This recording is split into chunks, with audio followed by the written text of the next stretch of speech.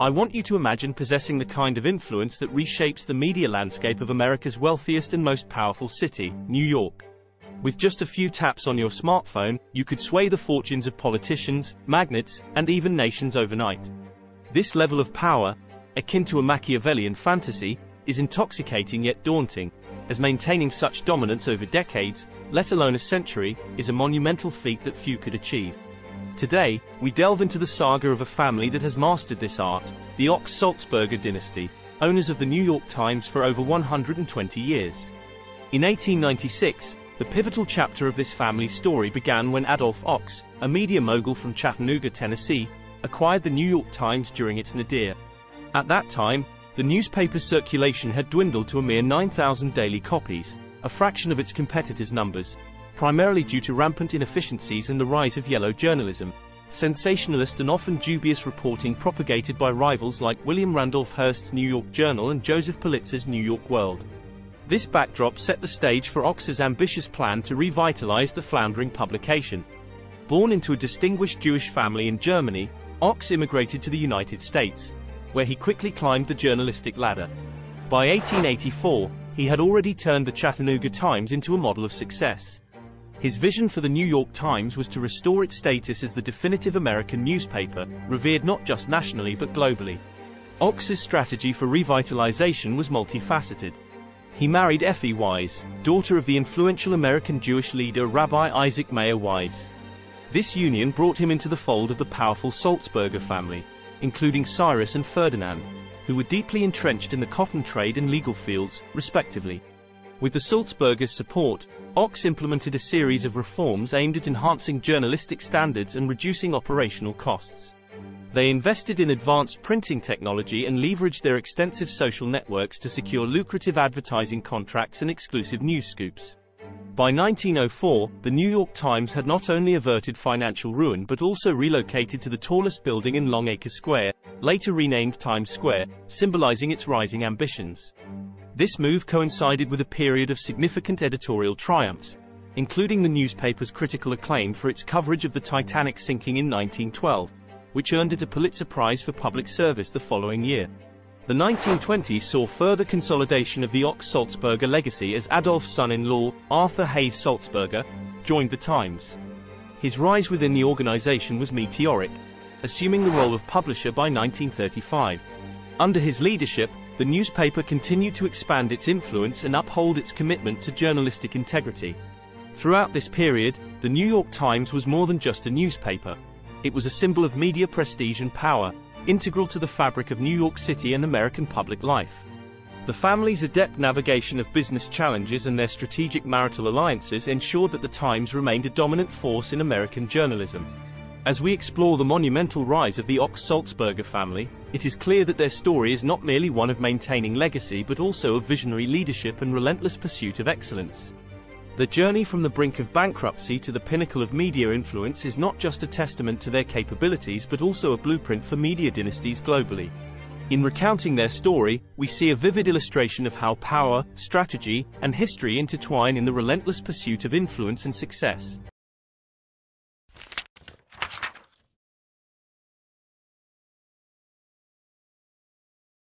As the world teetered on the brink of monumental changes with the onset of World War II, the Great Depression, and rapid technological advancements, the New York Times faced its own critical tests of resilience and integrity. In 1935, Arthur Hayes Sulzberger, son-in-law of Adolph Ochs, assumed the role of publisher, inheriting a legacy of journalistic supremacy that was about to be challenged by global upheavals. Under Sulzberger's stewardship, the Times navigated through the tumultuous waters of World War II, the Cold War, and the Vietnam War. He was not content with merely dominating the domestic news landscape and expanded the Times' reach internationally by establishing overseas bureaus. These strategic moves aimed to provide balanced and thorough coverage of global events, thereby cementing the Times' reputation as a newspaper of international standing.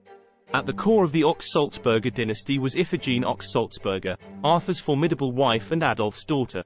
More than just a figurehead, Iphigene was a vital force in the Times' operations, serving on the board of directors and advocating for significant roles for women within the organization. Her efforts extended beyond the newsroom. She was deeply involved in arts and education, reflecting the family's broader societal influence. The transformation of the New York Times into a public company in 1967 marked a new era of diversification and growth. This move, while introducing public shares, ensured that the reins of power remained within the Sulzberger lineage. The family expanded their media empire to include radio and television stations, as well as magazines, thus broadening their influence. In 1971, the Times' journalistic courage was boldly demonstrated by its decision to publish the Pentagon Papers, revealing hidden details of the Vietnam War.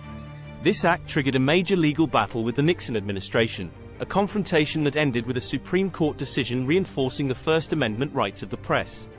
That same year, the Times faced internal challenges as well, with labor strikes from the newspaper guild disrupting operations and igniting a reassessment of the Sulzberger stewardship.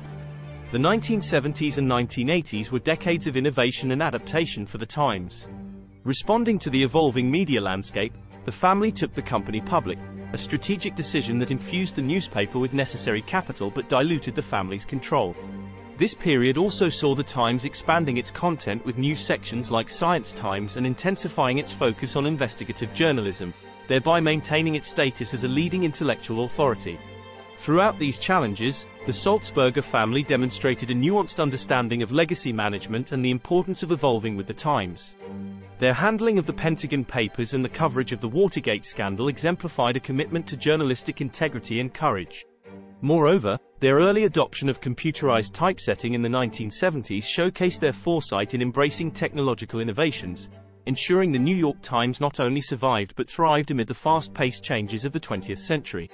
By the close of the third generation of Ochs and Sulzbergers stewardship, the family had navigated the New York Times through crises of war, technological shifts, and internal turmoil, learning vital lessons about balancing tradition with innovation, a testament to their enduring influence and adaptability in the face of both adversity and opportunity.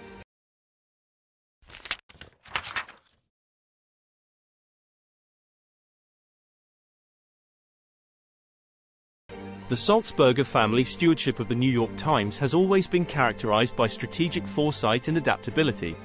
This ethos was evident as they embraced technological innovations, which significantly reduced production costs and increased operational efficiency.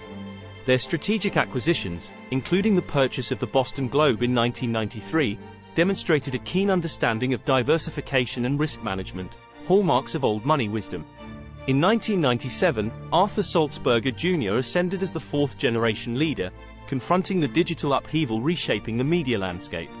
His tenure was marked by a determined push towards modernization, investing heavily in digital infrastructure while streamlining the print edition to suit contemporary aesthetics. These reforms were not merely cosmetic. They signified a fundamental shift towards a more dynamic and financially sustainable global news platform. However, the transition to digital, while securing the Times' future, also presented unprecedented challenges. The early 21st century was a period of intense scrutiny and turmoil for the newspaper. The devastating attacks on September 11, 2001, propelled the Times into the epicenter of global attention. The paper's comprehensive coverage of the tragedy and its aftermath, which earned 6 Pulitzer Prizes, underscored its vital role in national discourse. Yet, the very fabric of the Times' esteemed reputation was threatened in 2003 by the Jason Blair scandal. Blair's journalistic fabrications sparked a crisis of credibility, prompting the Times to undertake significant editorial reforms to preserve its integrity. This episode highlighted the delicate balance between maintaining rigorous journalistic standards and navigating the pitfalls of a rapidly evolving media environment. The financial turmoil of 2008 further tested the Sulzbergers' resolve. Amidst a global economic downturn that saw many venerable publications falter, the New York Times navigated through financial instability with prudent management and a steadfast commitment to quality journalism. The introduction of a digital subscription model in 2011 marked a pivotal moment, bolstering the newspaper's revenue and setting a precedent for the industry at large. As Ag Sulzberger took the helm in 2015, the Times embarked on a digital renaissance.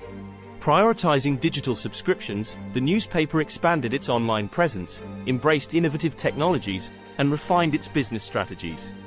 This approach paid dividends, as evidenced by a surge in subscription numbers, further solidifying the Times' position as a leading news authority through pivotal events such as the COVID-19 pandemic and the 2020 US presidential election. However, the journey was not without controversy. Criticisms of biased reporting and a perceived departure from journalistic neutrality have clouded the Times' reputation in recent years. Accusations of national bias during the Iranian nuclear crisis and a persistent bad news bias have sparked debates over the newspaper's editorial choices. As the New York Times navigates the complexities of the 21st century under the Sulzberger Dynasty, it confronts both the opportunities of digital transformation and the challenges of upholding journalistic integrity in an era of polarized media. The Sulzbergers' legacy, built on a foundation of innovation and ethical journalism, faces its most critical test as it strives to adapt to the demands of a new generation of readers while remaining faithful to its core values.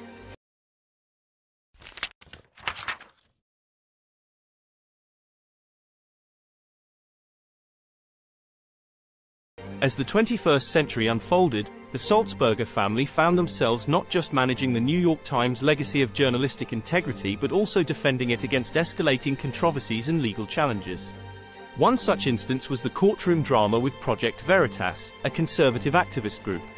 The Times faced a temporary publishing ban by a New York judge, a significant legal confrontation stemming from accusations of improperly quoting confidential documents. This episode was a stark reminder of the delicate balance between public interest journalism and legal boundaries. Amidst the tumultuous tenure of the Trump administration, accusations of biased reporting intensified.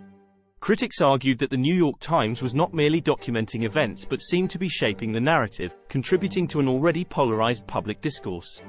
This period tested the Sulzbergers' resolve as they navigated the fine line between comprehensive reporting and perceived partisanship. Despite these challenges, the Ochs-Sulzberger dynasty remained the indomitable force behind the Times, holding a monopoly on the voting shares and thus significantly influencing the newspaper's editorial and commercial strategies. Detractors labeled this control as a hegemonic stranglehold that threatened the paper's claimed impartiality. In contrast, the Sulzbergers maintained that their leadership was crucial in safeguarding the paper's editorial independence. The controversies surrounding the New York Times under the Sulzbergers' watch highlight a complex legacy. On one hand, their stewardship has steered the newspaper through significant historical events and technological shifts, maintaining its status as a premier news outlet.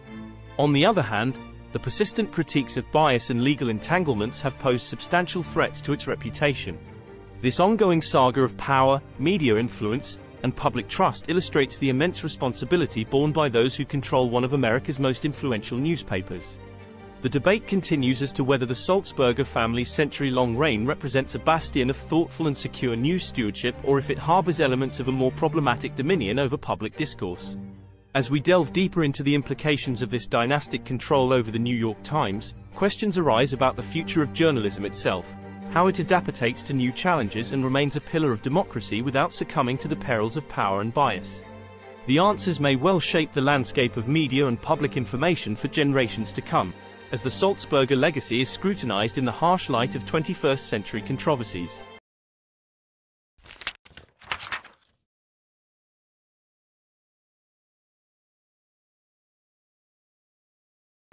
As we reflect on the storied legacy of the Ochs-Sulzberger family's stewardship over the New York Times, we traverse a narrative rich with innovation, leadership, and not without its share of controversies.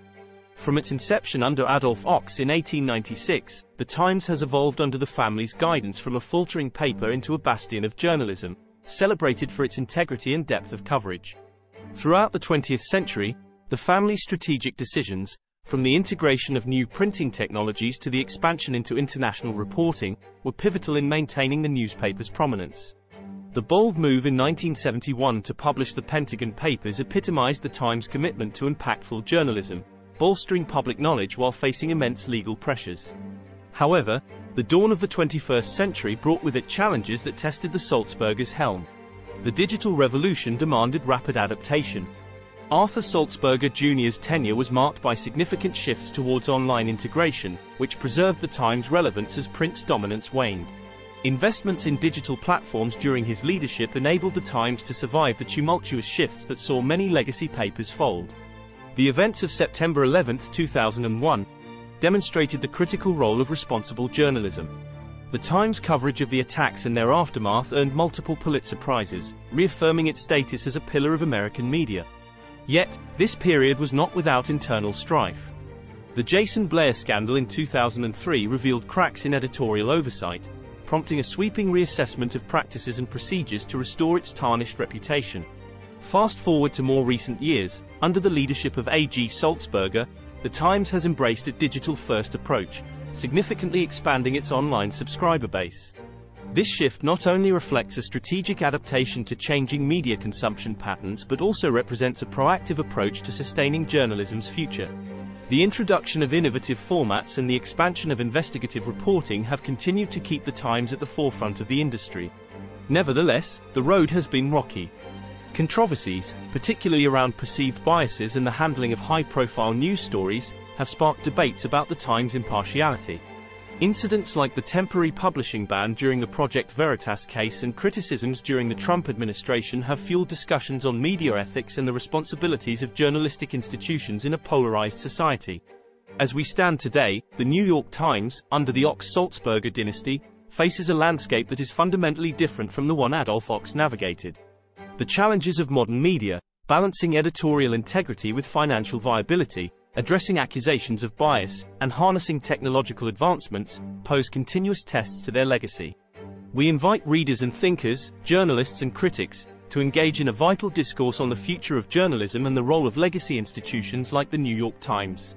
How do we preserve the sanctity of news in an era of unprecedented access and influence? What measures can be taken to ensure that these pillars of media maintain their role as unbiased purveyors of truth? Your voice is crucial. Join the conversation in the comments below. Share your views on the Sulzbergers' century-long stewardship.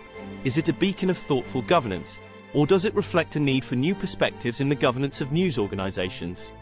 As we ponder these questions, we also encourage you to explore further discussions about New York's influential families and their impact on media, culture, and public policy. Click through to our in-depth analysis of other dynasties, such as the Rockefellers, and contribute to a broader understanding of how power and responsibility shape our society. Thank you for being part of this critical examination of one of America's most formidable media empires. Your insights not only enrich this dialogue but also help chart the course for a transparent, accountable, and forward-thinking journalistic future.